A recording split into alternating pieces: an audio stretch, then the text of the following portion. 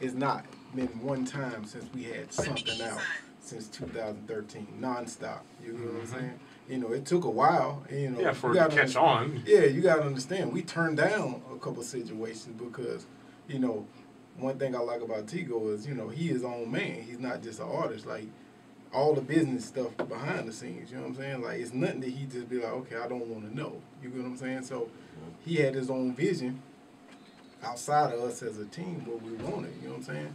So, you know, like, we could have jumped the gun a year ago, you know, and said, okay, we're gonna take this situation right here, but being as though we in a place that we you know, we're financially stable, plus the fact that we confident in what he got going on, we turned it down. You know what I'm saying? You know that was in 2016. Fast forward 1 year later, same month, a situation that we wanted came through. You get what I'm saying? So patience is everything. You get what I'm saying? So that's what I tell artists. Like, yeah, sometimes it's gonna get rough. You know what I'm saying? But you know, if you truly feel like you got something to offer to the game, I mean, tough it out. You get what I'm saying? Because it's gonna come. You know, I mean, like, you know, like I said, a lot of people don't realize, man, you know, it's almost 5 years, man, 2013 to 2018. It's 5 years, me and this man been out here doing this. 5 years, almost 5 years straight. Like I said, nonstop.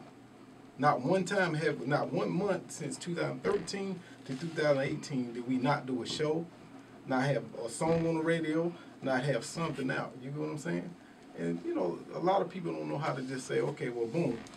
I'm gonna give up after this year. I can't do this shit no more. You get what I'm saying? Like, I done did this shit for a year. Because it's struggling and then you know what I'm saying? Yeah. You talking 5 years.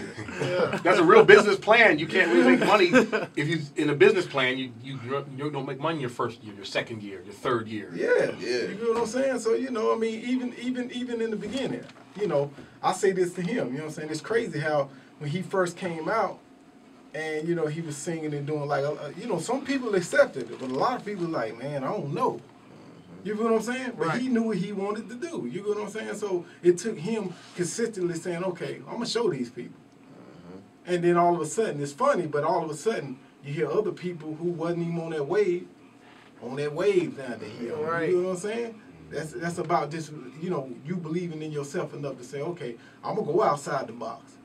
And whatever I had to deal with as far as criticism in the beginning, it's gonna soon fade away. You know what I'm saying? So, you know, that's why I admire about him that, you know, he is his own man. He never once followed a wave. I never had to worry about going into the studio and he said, I'm gonna sound like this right now. He sound like Tigo B. You know what I'm saying? Like, I don't even go in the studio with him. But I know once he come out of that studio, I'm gonna hear something to be like, okay, yeah, this is it. You feel what I'm saying? So you just got to get the people who believe in you. Like, not one time have I never not been on the road with this man. Not ever. Like I said, in 5 years, I don't care what it is. Right. You know what I'm saying? Because I believed in them that much. You get what I'm saying? Like, you have to find somebody who going to believe in you just like you believe in yourself, and who going to be like, okay, well, I got to put my gas money in here. I got to put this hotel money. I got to put this flight money in here. You get what I'm saying? Like, I could have went out and bought some Gucci shoes. I could have went out and bought a new car.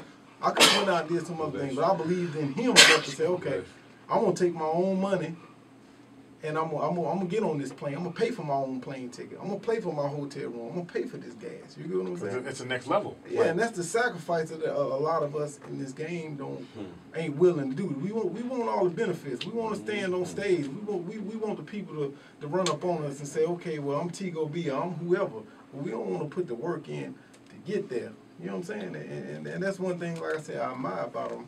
He's never once let me down or made me feel like, okay, well, goddamn, nigga, I'm putting my money out too with you, and you making me feel like a fool.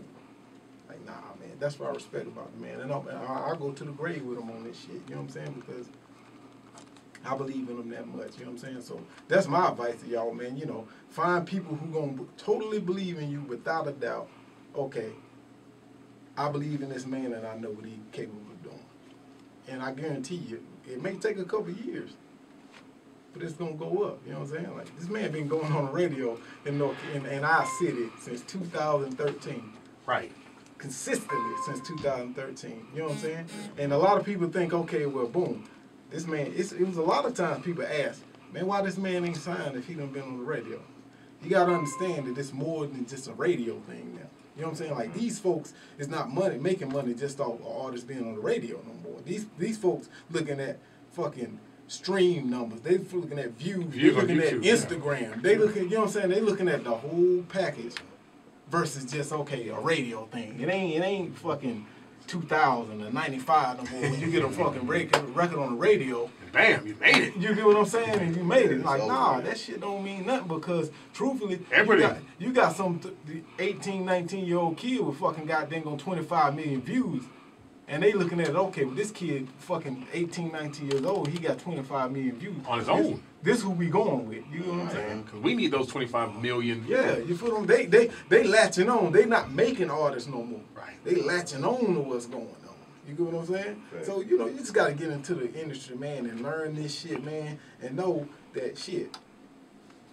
Bro, let me tell you, we done sat in the room with plenty of labels, and some of them didn't get it. You get what I'm saying? Mm-hmm. We had one, I'm not going to call no name, but we had one label head to say, okay, well, I love the music, but I don't know what to do with it. You know? Come on, man. It be like that, though. I'm telling you the straight up truth. I don't know what to do with it. Well, we ain't for you then. You feel what I'm saying? So, you know, it's about building your own shit, man. That's what this shit about. As long as you got people around you that believe in you, this shit gonna happen. Sooner or later, it's gonna happen. I promise you that. Oh, yeah. Niggas like to talk a lot. I knew you said that. I just let the money talk. Girl, I don't play.